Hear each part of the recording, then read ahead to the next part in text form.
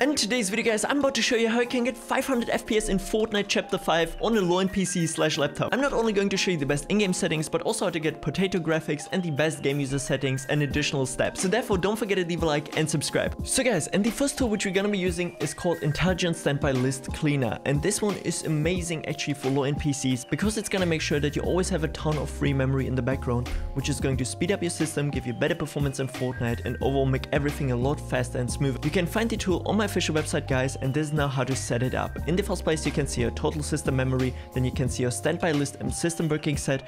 This is basically how much of your memory is right now taken by Windows already, and then free memory of your total RAM. What you want to do in the first place guys, here for the list size at least put it to roughly 1024, this is the minimum value, and then for free memory is lower than, and here you're going to put half of what you have in RAM. So therefore let's just say that you have 8 gigs of RAM, you're gonna put it to 4000. If you have maybe 4 gigs of RAM, you're gonna put it to 2000, and on guys. And the same goes as well for 16 gigs of RAM, then you're gonna put it to 8000, and you guys get the whole point, right? So therefore once we have this set up guys, we're also gonna click here actually under Start ISLC Minimized on Auto Start and Launch ISLC on User Logon. Then on the right side guys, for wanted timer resolution, you actually want to change this one to 0.50, so therefore it's a little bit tricky. Then here on the right side guys, for wanted timer resolution, you actually want to put it to 0.50.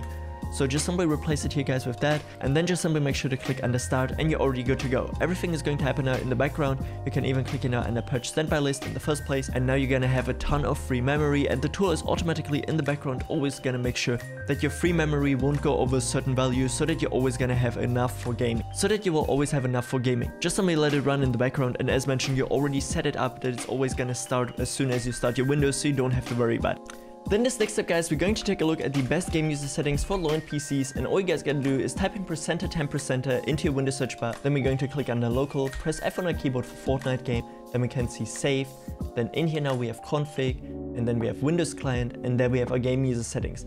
And make sure that the attribute read only is not checked. Then we're going to double click onto it. And in the first place guys, I want you to actually disable motion blur. This one is super important because it's gonna make your game super blurry. Just simply put it under false.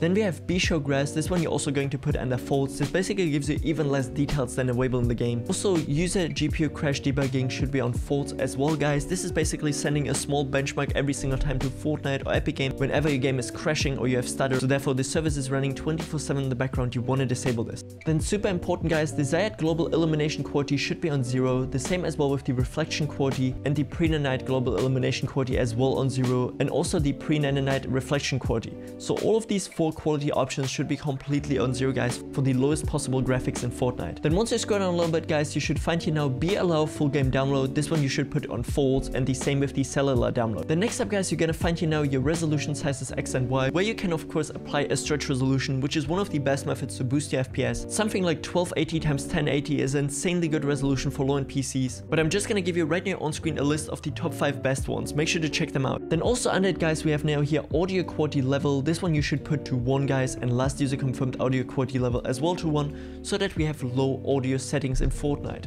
Having this on high can actually cause stutter, which has been proven even by Epic Games employees. And then finally guys, these are the best Fortnite settings which you should copy 100% for the best performance. For your resolution quality you can even go down to 70%, and your game is still gonna look amazing, but you're gonna get a nice FPS boost. Then for my chat settings, you can also make sure to copy them here directly one by one guys, because having more services disabled is gonna result in better performance. Since I'm of course using the performance mode in-game, and it runs over DirectX 11. Once you have everything copied here exactly like mine guys, you're going to click here under File and Save, and you're already good to go. Next up guys, we're gonna go into our Windows search bar and type in the performance until we can find Adjust the appearance and performance of Windows. Open it up guys, and once we're in here now, we basically have a bunch of visual effects which we can apply on our Windows PC. And of course guys, you can see normally it should be on something like Windows decide what's like the best one, then we have something for the best appearance, and of course also the best performance. And for the best performance, it basically turns off everything, but I would highly recommend you to actually enable show thumbnails instead of icons, because if you enable this one and you want to maybe use some Fortnite clips, you can actually see in the preview what was in the clip guys, so therefore that's pretty important. And then just simply click apply and then wait for it to load real quick. And then we're going to click under OK, and we're already done here. Next up, we're going to go again into our Windows search bar and type in the game mode until we can find the game mode settings, system settings, and in here now we have the Windows built-in gaming mode. This one I would highly recommend you to actually turn on guys, since it has been highly improved over the couple past updates, which is going to help you to reach which is going to also help you to reach higher FPS in Fortnite. Here we now have hardware accelerated GPU scheduling, guys, and for most low-end PCs, this is going to help you to actually improve your performance and get less input delay. Here again, you have to try it out for yourself, guys, so therefore either use it on or off and then try it out in Fortnite and see directly if you can notice it. But what we definitely want to do is under graphics performance preference, guys, we want to click under browse and actually find a Fortnite folder, which for most people is going to be on C, program files, Epic Games, Fortnite, Fortnite game, binaries, Windows 64. The only one which matters, guys, is the Fortnite client. The only one which matters, guys, is the Fortnite client Windows 64 shipping exit. This one we have to add, and once we edit it, guys, we can actually see it here now on the bottom. So therefore what we're going to do is open it up and go into options, and in here now we have graphics preferences. What do you prefer for graphics performance? Let Windows decide, power saving or high performance, and we are of course going to select high performance and click under save. Then we're already good to go.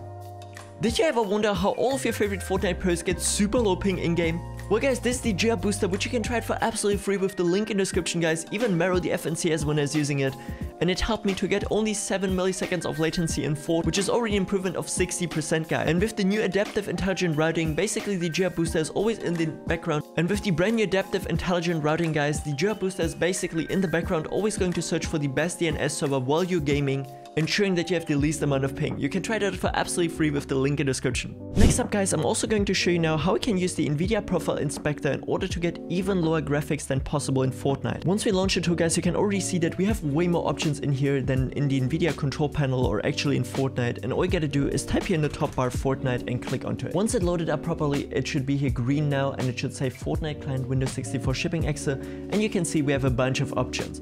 But I already prepared for you guys the profile, which you can by the way also get from my official website, which you just simply have to import here. It's gonna be called low graphic. Just simply open it up, guys, and all of the best settings are already applied, giving you maximum performance on any low-end PC. You can see we changed actually the anti-aliasing transparency super sampling mode. We also changed LOD bias DX, then also LOD bias OGL. I actually put it on high quality, guys, that way only the terrain of the actual game is gonna get changed, guys, but something like weapons, characters and houses are still gonna stay pretty high quality. Then all you gotta do is click under apply changes, and now we're gonna hop into Fortnite. So guys, and now once we're actually in game, you can see that the terrain itself is a lot lower quality, but once we're actually going to take a look at character models, or actually, I don't know, like items which are in the game itself, like weapons or these houses. I mean, of course, you can also see a nice quality decrease. This is exactly what we wanted, and this is going to boost your FPS by so much, guys. And the best part about it is, it still looks super playable. You can directly see, guys, the difference between having normal graphics and this one here. But the coolest part, as mentioned, is that you can still play on this totally fine. I mean, of course, it looks a little bit worse, but you can still see, like, that these are weapons or that this is a car. You know, you're not actually bugging through the ground like when you have it on like super potato graphics, if you get what I mean. Yeah, here you can notice it a tiny bit, guys, but again, this is totally playable. Oh my god. Yo, we just got him like that. And other than that, guys, those are my in-game settings. Feel free to copy all of them. This is what I'm playing right now here on 3D resolution, of course, on 70%. Anything else here completely on low or the lowest possible in-game. And of course, the performance mode if you're on NVIDIA or Intel. And on AMD, utilize DirectX 12. If you guys enjoyed the video, don't forget to leave a like and subscribe, and make sure to check out the 2 videos which are right now on screen.